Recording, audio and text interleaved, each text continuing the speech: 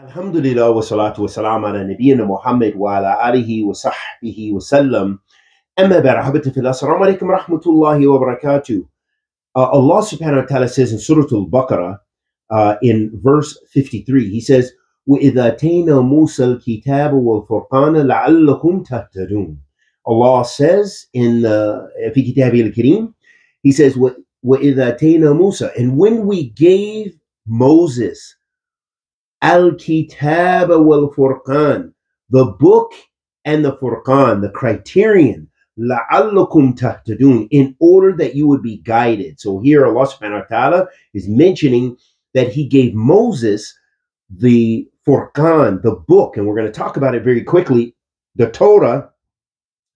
It was given to Moses, alayhi salatu wasalam, and it's a speech of Allah subhanahu wa ta'ala, meaning the original Torah is a speech of Allah, the Almighty and Majestic. And it was given to Moses, Musa, alayhi salatu wasalam. And this message from Allah subhanahu wa ta'ala, the speech of Allah subhanahu wa ta'ala given to, the revelation given to Moses, alayhi salatu wasalam, that this was for the children of Israel, okay? The followers of Moses, alayhi salatu wasalam. Imam Shanqiti, rahmatullahi alayhi, rahmatun wasi, he says about this, he said that this includes two issues. He says, the first thing, أنه مكتوب كتبه الله لنبيه موسى عليه وعلى نبينا صلاة والسلام. He said the first issue is that Allah wrote it, meaning wrote the Torah, and He gave it to His messenger, which was Moses, alayhi salatu wasalam, and also may this peace and blessings be upon Muhammad, sallallahu alayhi wasallam. The second point here, with regards to this verse, he says, أنه فرقان أي فارق بين الحق وباطل.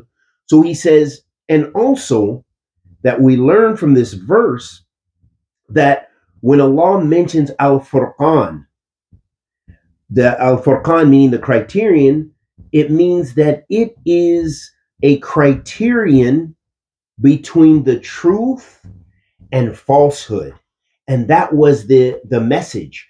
And that all the books of Allah subhanahu wa ta'ala, in fact, have this trait that they distinguish truth from falsehood. And some of the mufassirin, meaning some of the scholars of tafsir, also mention that this this also shows the blessing of the Sharia, the blessing of revelation from Allah subhanahu wa ta'ala, and the laws and the belief and everything that is commanded inside the books of Allah subhanahu wa ta'ala.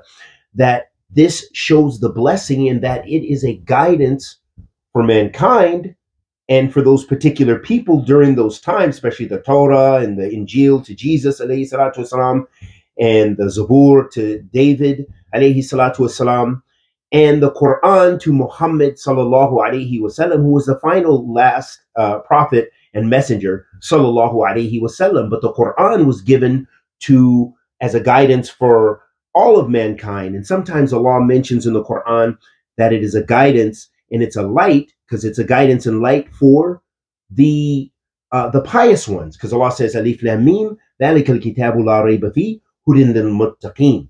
He says it's a guidance for the muttaqeen meaning the pious ones, those who adhere to the commandments of Allah and avoid His prohibitions. And we ask Allah subhanahu wa ta'ala, the Almighty, to accept our good and forgive our evil, protect us from kulli su wa makruh, wa sallallahu wa sallam ala nabiyyina Muhammad.